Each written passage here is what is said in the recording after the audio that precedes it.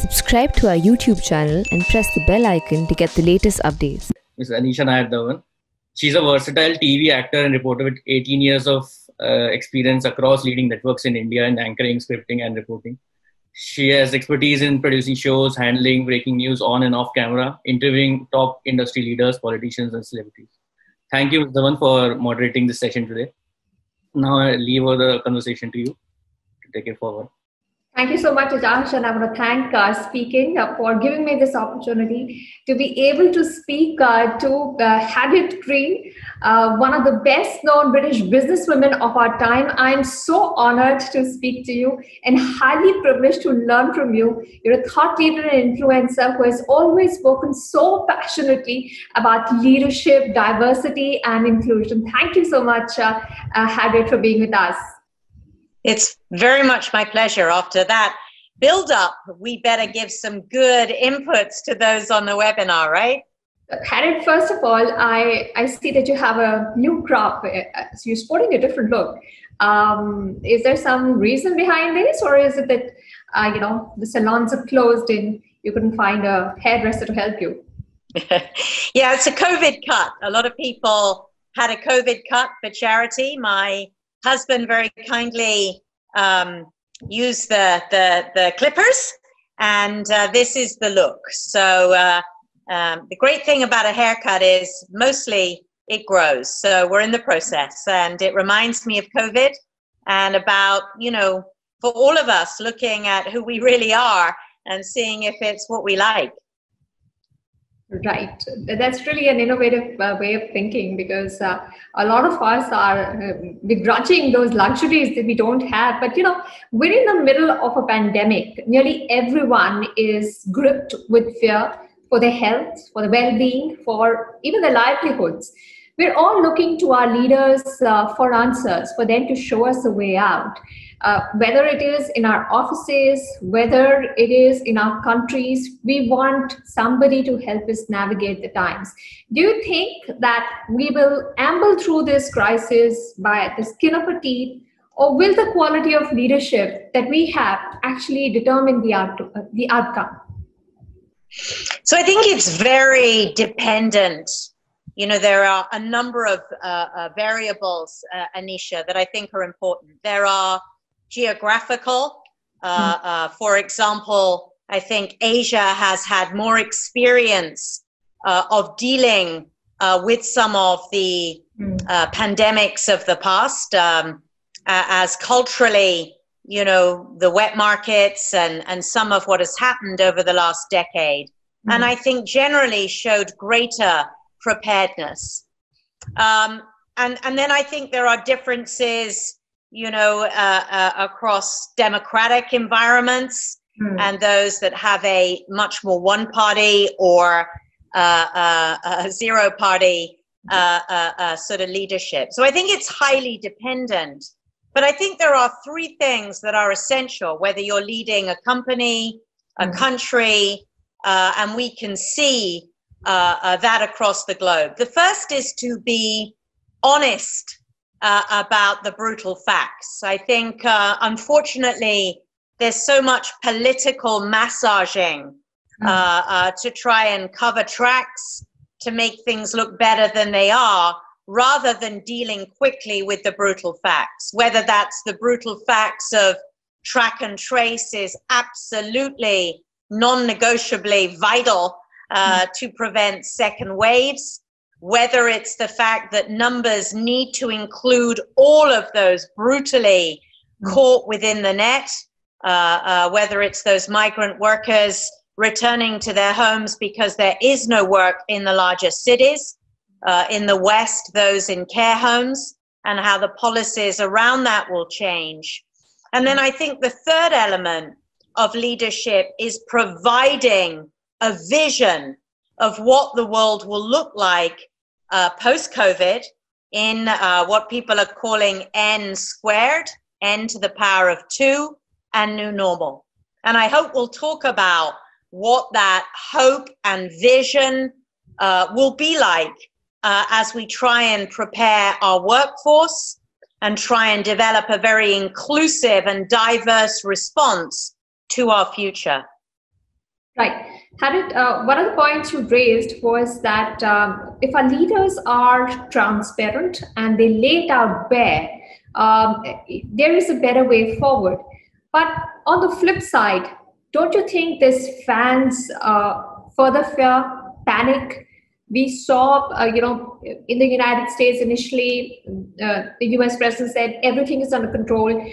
We're not going to be affected by this because the numbers are too low. Everything is fine. Till nearly February, this was the case. But then we saw panic, people rushing through, stores running out of supplies, no sanitizers, no toilet paper.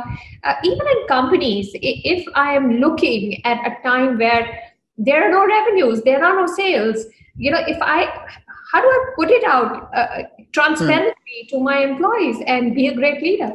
Doesn't that stroke panic?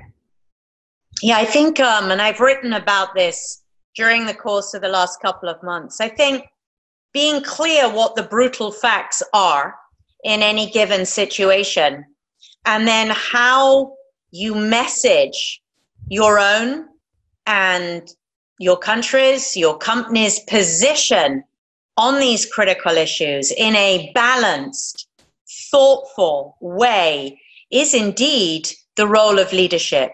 So when you have a platform of the brutal facts, then you can move to, so what do we do about it? What do we do now? What do we do in the next stage? And what is the future vision? And so I think if people detect that there aren't the facts being shared, that it isn't given in a balanced, open way for the benefit of employees, citizens, then people do react very badly. There are already many studies that say people's optimism, their sense of personal resilience is deeply affected, by where we are at this time. And it is our job as leaders to really help take action. So first of all, what is the plan? What are we going to do? How are we going to generate new products, new services in this digital age? What is everyone's role in that? What are some dramatic actions that we're going to take? Whether it's, the actions of not supporting face recognition, but every single company and government needs a clear plan that is communicated and then individually connected with the team so that we avoid the type of panic or lack of positivity, fear, and one's own personal resilience being eroded because we just don't know who to trust. And I would say, Anisha, that for me, the center of this vortex is trust. Who do we trust? Who do we follow? And the responsibilities that go with that fellowship. Right. Harriet, you said we need to have a vision and we need to have a plan. Now, true leaders are ones who can look ahead and perhaps, have an inkling on what will work in the future. At this point of time, a lot of leaders are perhaps looking clueless. They're just reacting to what has happened. Companies are reacting to what has happened. There is a pandemic. They want work done, but they want the employees safe. So work from home. This isn't a vision. This is a reaction. So when there is so much uncertainty, when you do not know what lies next, how will you come up with a vision? Is it by consensus? Is it by information? How do you? Yeah, yes, I think a couple of responses to that. First of all, I think all of us can, with the data available, kind of predict or present scenarios as to what the future looks like. Many people have already written about this, but whether it's, a future where the virus is mostly controlled, where economies bounce back, and the demands are for greater job security, new products, new services. If that is a scenario for India, for the company you work in, or is it a much more concerned from the data sort of scenario where, there is some control, but there is a wave two. Some have called this the growing divide, increasing nationalism, where globalization is frowned upon and no one can speak honestly about what is happening in your country because there is a deeper sort of nationalism. So point number one is, I think groups of people with the data available to a country, to a company, to a unit, to a family, what do we think the scenario is? The virus is mostly controlled, the virus is totally controlled, there is a prolonged recession and social distancing becomes the norm, or we have a full-blown kind of pretty horrific recession in most well-developed economies. I think that needs to be, holistic. There's no point saying, well, we've done a good job, we've got the greatest cash reserves, in the top 5, we did better than, Iceland. These things are almost irrelevant. So what do we think, whatever that unit of we is, will happen next? And then I think the sort of using that fact-based, the psychology, really involving our family, our team, our people, our employees, our citizens in kind of that vision of going forward, really helping to generate optimism and positivity based on a lot of communication, a lot of trust building, a lot of support. And that, that isn't about giving dates and then failing on them. It's not about giving numbers that exclude whole rafts of people. I believe that transparency at this time is an enormous part of the trust agenda. And then physiologically, so what are we practically going to do? For example, if we say we're going to, going forward, have a much more diverse team, we're going to be an inclusive company with all of the issues around, age and sex and color and creed and sexuality. Let's really have the most inclusive and diverse teams. So what steps are we going to take? What are the actions that together we work on to make that plan part of our systems, our processes, and the go forward? And I think that's extremely important for growth, innovation-led growth. How do we mobilize people to truly capture a growth mindset? When you think about 1957, after the pandemic then, Sony, through that pandemic, came up with the transistor radio. After the dot-com bubble burst, the first iPod was released. Adobe used the period after the 2008 financial crisis to transform their approach to software as a service, as opposed to an on-premise set of solutions. So I think it is, very important that companies look at what are our systems and processes that are going to be different. Because if we just have the same ones, we'll reinforce the past. I love the way Tata, for example, has an amazing initiative about dare to try.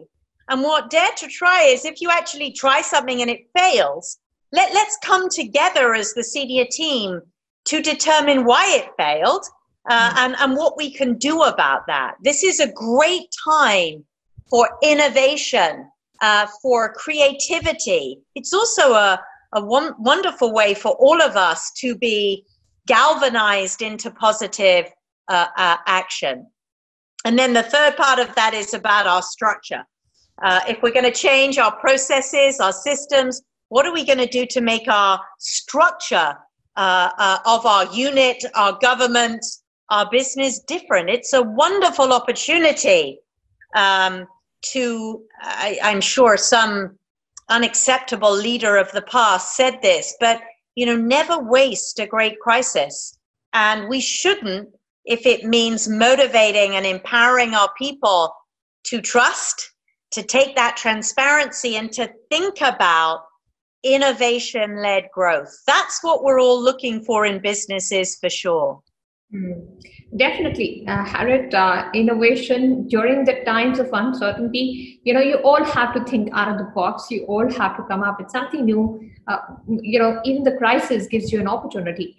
But there are scenarios that you have to paint, and then you will plan according to different scenarios. To your mind, what do you think will be the outlook for the world, for your country, for the UK, for India, for the world in the next couple of years? You spoke of nationalism, but that isn't something that is happening just because of the pandemic. That's something that has started happening even before that. We saw trade wars. We're better than you. The US versus China, that had already started nationalism. Perhaps I feel that was another reason why the egos of two people, came in the way of collaboration to stem this pandemic in its bud, to nip the bud. It didn't happen because there were two big egos. So, nationalism is there, and, perhaps our borders aren't going to be that open for some time to come. But what do you think the world will look like in the next couple of years? I think that one thing or a couple of things that haven't changed that we should build upon. The first is the importance of data. Back to my point about what are the facts. In any given situation, country, business, what are the facts? How do we propel ourselves to create new products, new services from the data that we have? What data do we need to be innovative? What is the data that's necessary for transparency? And certainly in democracies, that's hugely important. The second is we have an innate responsibility as humans on this planet to be being inclusive post this pandemic.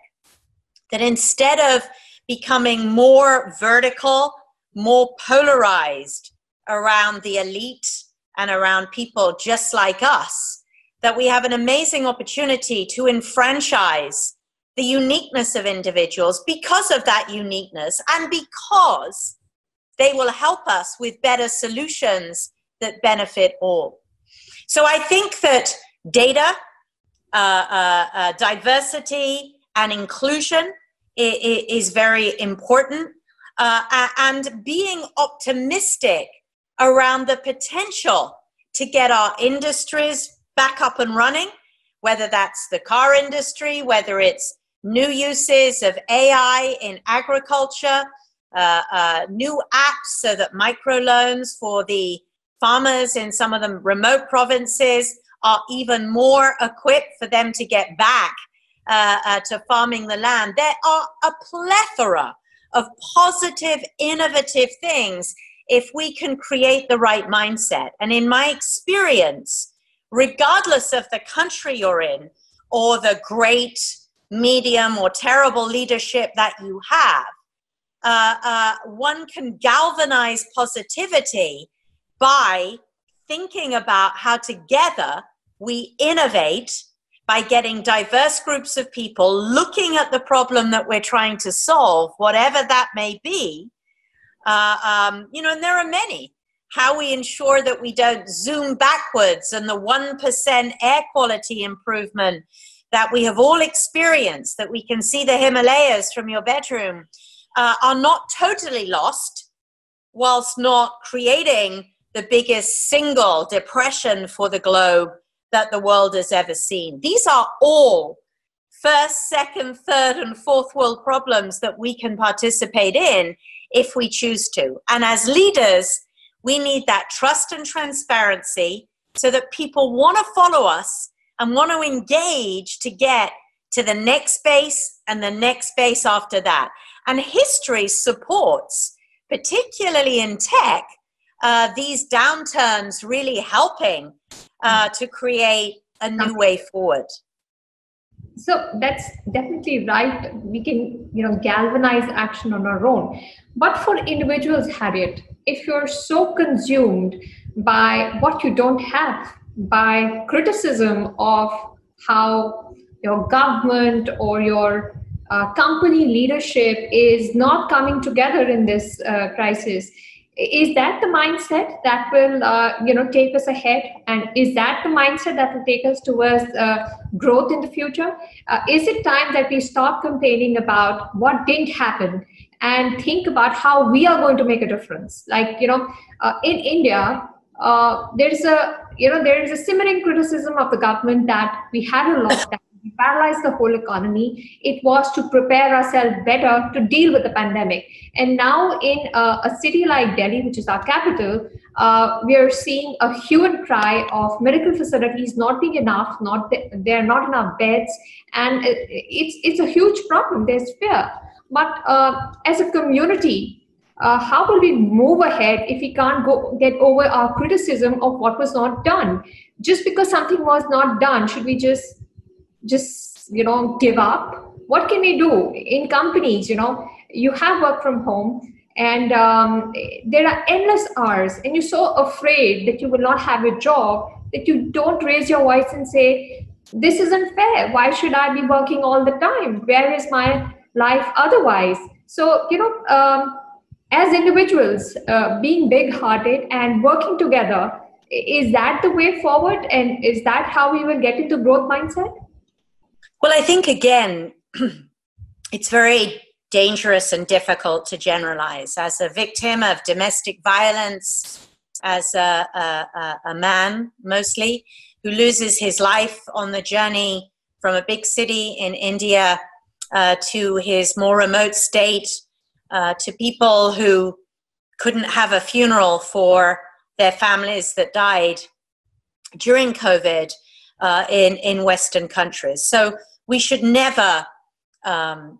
absolutely never forget that you and I are talking from an immensely privileged position. And so are most of the people, I suspect, who may have joined this SpeakIn. But I do think there are positive actions that we can take. Around the world, there has been an absolute outpouring of volunteering. I, for one, volunteering with the National Health Service. These are not grand jobs creating new AI tools. These are packing PPE, delivering boxes, and doing what I can to improve the situation. The second is that I think there's been an outpouring of community, people coming together to help the old, to help the disadvantaged, training to be a domestic violence counselor as that rages. So I do think there is a great deal that we can be doing ourselves to give the time to help and to feel better. I also believe that we all need to have the skills that the world needs. And those are not all STEM skills. The world needs plumbers, the world needs agriculturalists, the world needs journalists and marketeers. What are the skills that we can acquire in this time? 2 hours a day to read better books, to learn more things, to learn a language, the amazing online courses to do better yoga, to meditate, to learn Chinese, to improve one's understanding of Buddhism. These are fundamental things to both enriching us and improving us to play a part in the world. And a question just came up on the chat line about, well, isn't innovation-led growth kind of expensive? I think if you can mobilize the employees that you have into participating, breaking down, I wrote about this, the Nobel Peace Prize winner, breaking down our problems of companies into bite-sized portions and an hour every day brainstorming innovation-led solutions by employees that we take to our managers and leaders is a remarkably cost-effective way of moving problems forward. It does require us to determine what are the problems that we're going to focus on, but it is certainly significantly cheaper than trying to buy a large company that might be in difficulty itself at this time. Mm-hmm. Harriet, we are talking of innovation, and you've come up with great ideas how this can be a collaborative process, and it doesn't necessarily have to be costly. But companies, should do this to grow in the future, but should also care for the people who work with them. Now, when the lockdown happened, we had heard, appeals from the government to pay your part-time employees, pay the employees who are working for you, let them not fall on hard times. How do you see the response of companies, big companies in our country, towards a labor problem that we saw, the migration of how these casual laborers were just stranded in cities and kept walking for miles and miles to get home? Is it a collective failure of all of us, not just the government who did not plan for this, but for people who had employed them? Yes, I think that the issue of companies' responsibilities is huge around the globe. And we're operating, I think, in a very, very different time where every company's brand, their name, whether they're a founder, owner, fifth generation, an MNC, a small startup, every company's brand, their commitment and their promise is under scrutiny at this time. How they treat their employees in a world that has a voice, how they respond to inclusion, diversity, how they operate in this period around rents, around migrant workers, around helping people. And ultimately, employees have choice. Even in the lowest paid jobs, there will be choice. Obviously, there's not choice if you're dead. And so those that have helped ensure that people stay alive and support others is hugely important. But this is not like prior pandemics where the voice of the historians had the power, the voice of the government had the power. It is the voice of every one of us using social media and helping our companies to do good because everyone is watching. Those companies that are not behaving well, that are not treating one another fairly, within hours and days, there is someone that you can talk to get that, online if you need to. And so I think that we need to make sure as companies that, the categories of what did you do in the pandemic? Were you great? Companies that did great things, kind things, moving things, transparent things, trustworthy things. Were you average, who had to be prompted to make a statement on All Lives Matter? Or were you downright awful? And, people will know. So we should use our voice. Mm-hmm. India is the biggest democracy in the world. Sadly, not everyone has access to a phone, but most people know someone who does, and people should speak up. Otherwise, you have no right to complain. If you don't voice what you think should be changed and some of the improvements you'd like to see, heralding the great and the good and highlighting when it's not good and could be better. So there is a personal responsibility as well as a company responsibility with the investors and the boards of those companies and the government taking their responsibilities too. Right. So Harriet, speaking about the government, we have got a question from Abhay Naram. He's saying when the government instructed us to pay our employees, but they did not see small startups and smaller companies, how pressed they were. They did not provide them adequate help to the business. How can we pay our employees? How was this step taken correctly? You may ask me to pay my employees, but I have no revenues. I'm a small team.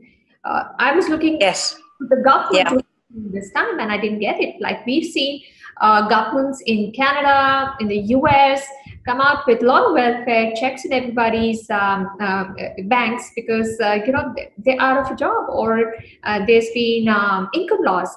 That's not the case in India. So will there be different parameters to judge companies as well? Yes, I think absolutely. I think it is for every employee to be judging. Indeed, many countries, including my own, provided government support as people were furloughed, companies had to close.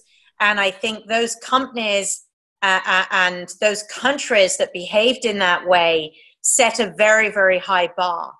I think for those that don't, the responsibility on the small, medium, indeed larger companies to be connecting with their employees, helping to provide the necessary links that they can learn a skill, that they can communicate with each other.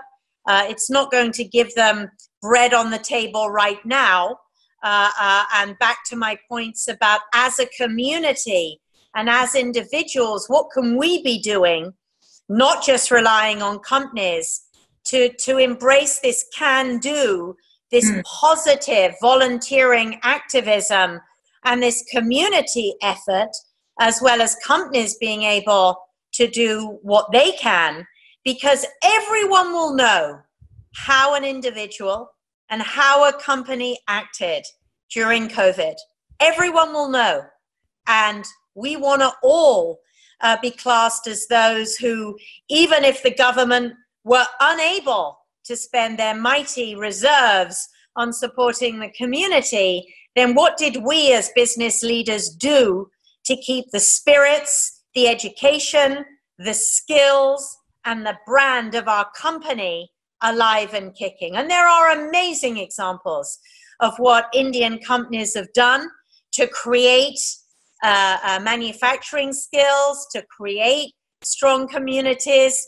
And we need all of us to be thinking in that innovative and creative way. And people want to help because they want to be part of something that's good. They don't want to be festering at home, moaning and complaining. They want to lift themselves from that. Definitely.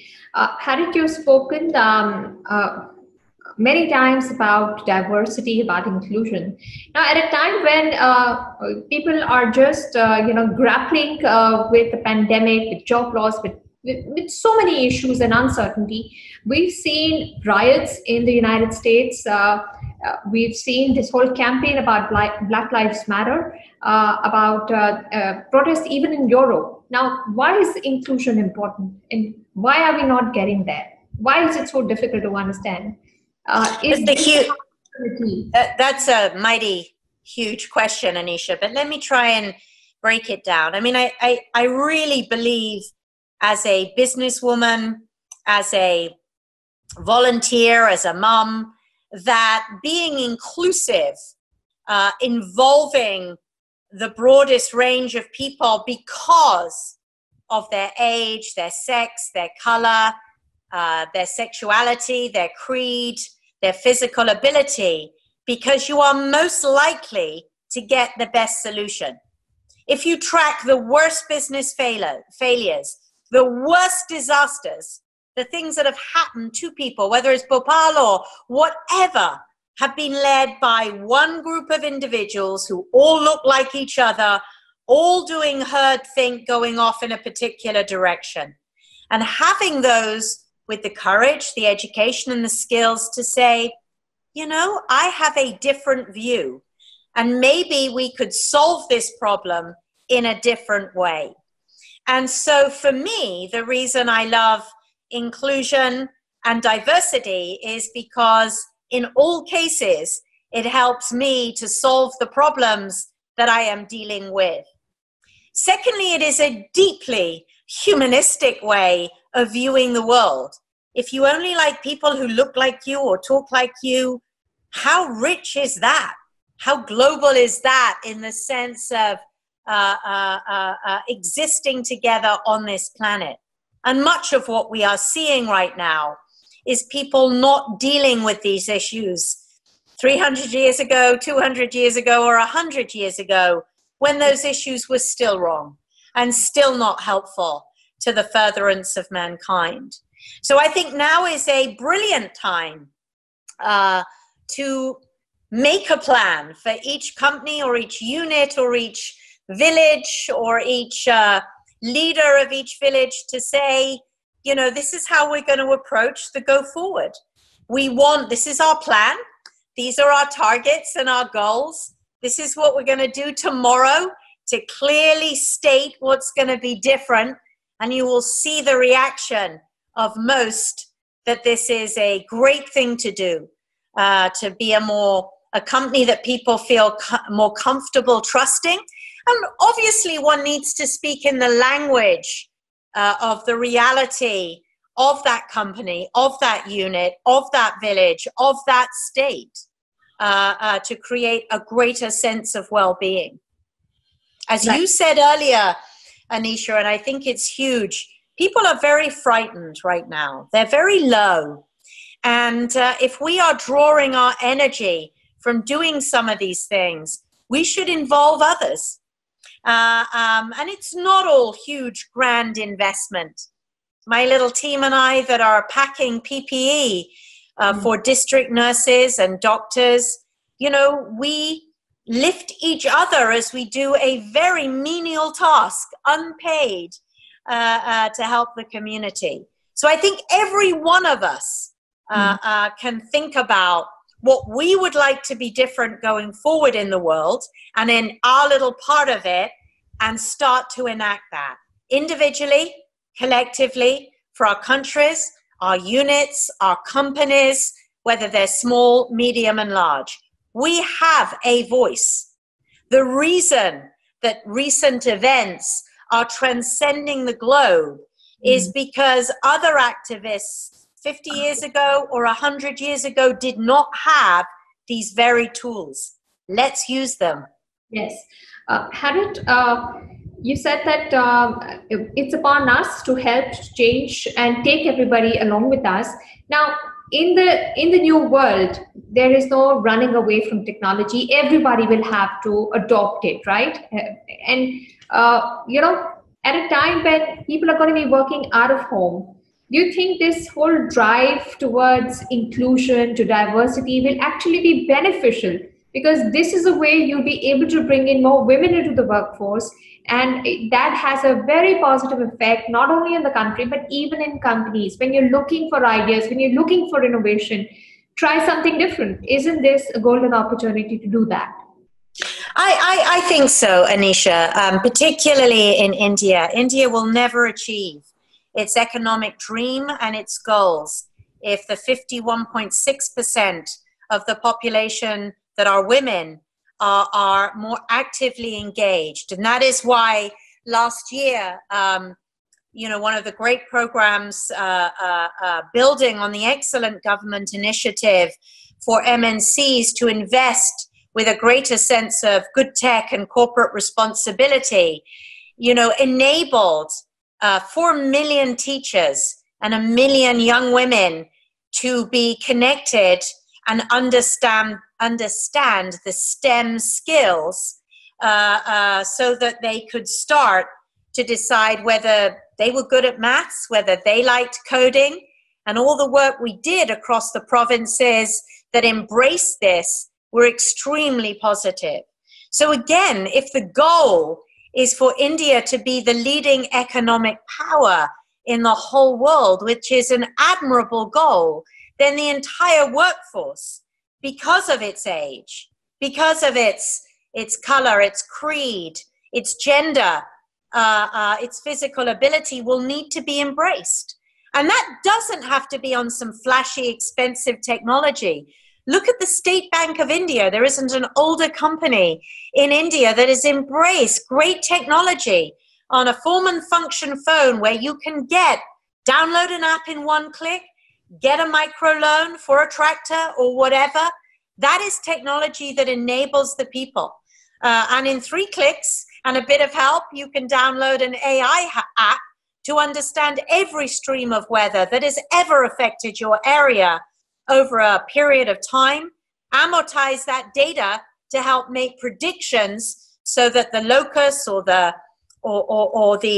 drought, that preemptive steps may be taken.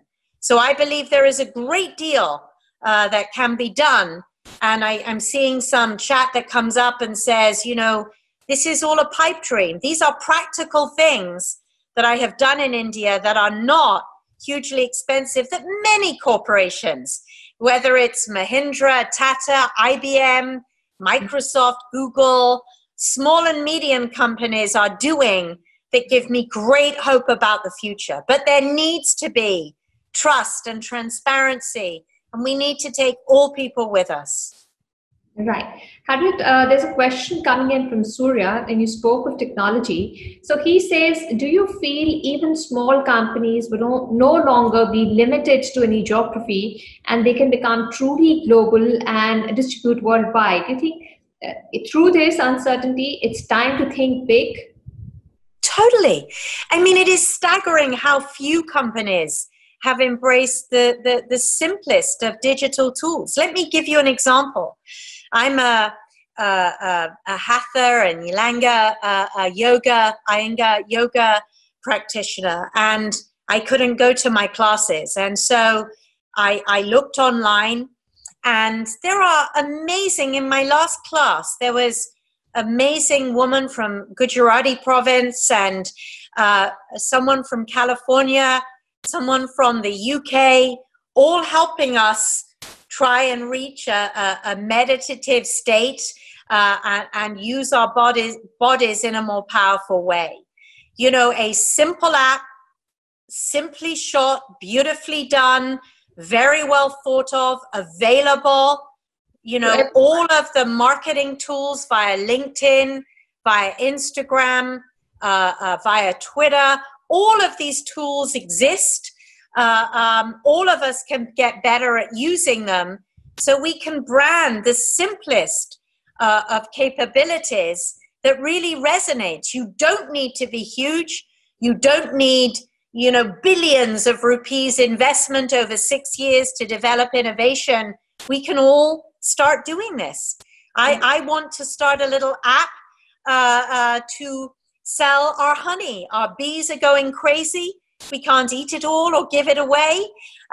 You know, amazing little coffee apps are being developed as people import quality coffee and sell it under their brand. There is so much that we can do to move forward. Harriet, it's been great talking to you, but we want to learn a little more about you. What I've learned about you is that you are Iyengar yoga practitioner.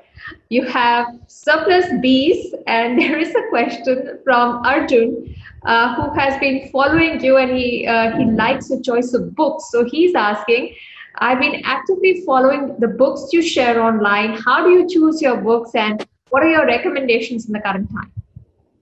Oh, well, thank you for reading those reviews. I have a lot of reviews out there.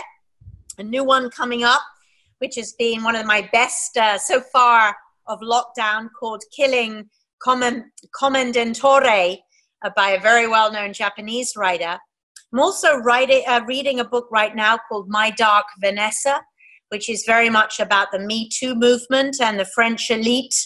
When is rape, and when is it two people of very different ages coming together? So I'm an avid reader. I take the recommendations that people give me on the LinkedIn, Twitter, and Insta feed, and I'm working my way through those, and I'm open to recommendations, and I'm so happy that the reviews are helpful to you.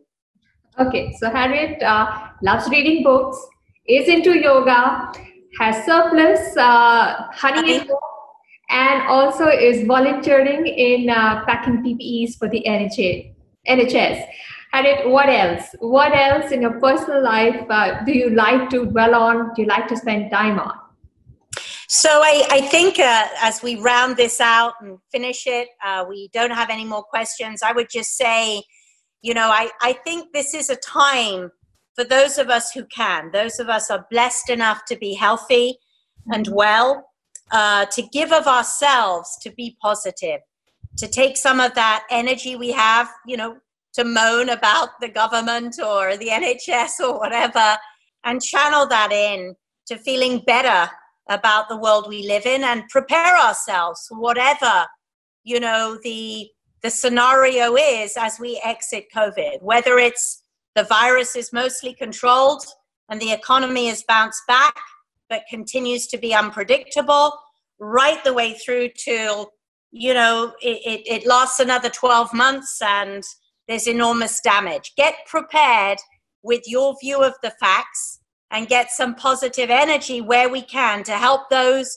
who simply can't help themselves, those who are sick, those who die on the roadside when they make their way back to their province, those businesses that are really struggling. Let's put our positive energies into being able to answer that question when our children say, Mom, Dad, cousin, auntie, what did you do in the last pandemic? And we're able to show tangible that we're better people and we did better things. Thank you so much, Harriet. There's such positive words from your side. Seriously, we need to have something to tell our kids that we did was positive when we came out of this pandemic, and we need to move, we need to do things and stop with our negativity. Thank you so much, Harriet, for speaking with us. It was a great pleasure to hear you, your insights into leadership, into your own thinking, how companies can think, how individuals can think and galvanize ourselves into positive action is really, really endearing. It's very inspiring. Thank you so much, Harriet, for taking the time. Thank you all. Thank you for joining, and thank you very much, Anisha. You're a wonderful interviewer. Thank you so much. A big thank you to all those who also tuned in. I hope you enjoyed, and stay tuned to SpeakIn for more doses of wisdom and insights.